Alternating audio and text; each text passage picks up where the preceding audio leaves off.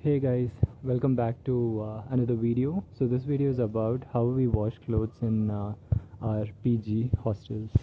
So we have this is I'm standing in my terrace. It's around 6th floor. So we have two washing machines over here. If you see here, we have one and the other one is two.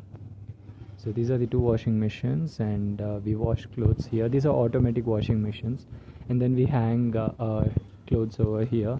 The biggest challenge is about Bangalore rain.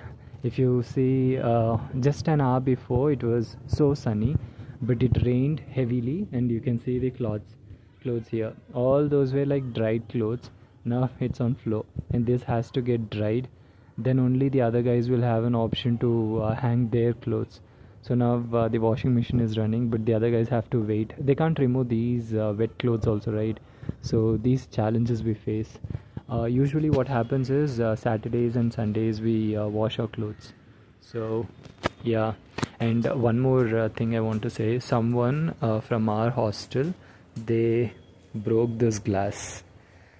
We should have checked in our CCTV camera, but our owners did not check. But they did. Someone did this. They broke the glass of this washing machine. So that's very bad. Because end of the day we suffer, right? So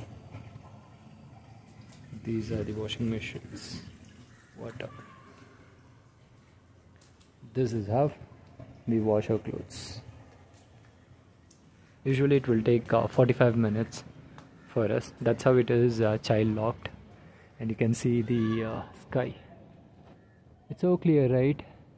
But then within few minutes or some hours it becomes dark, and then it will start raining. Here it's very clear if you see, and here it is dark, and those clouds will pass and it will rain. The biggest advantage for Bengaluru is the trees over here. You can see how many trees. Wherever you see, there are trees. My cam is not that great, but then everywhere you can see greenery. So this greenery is bringing down those water. So it's making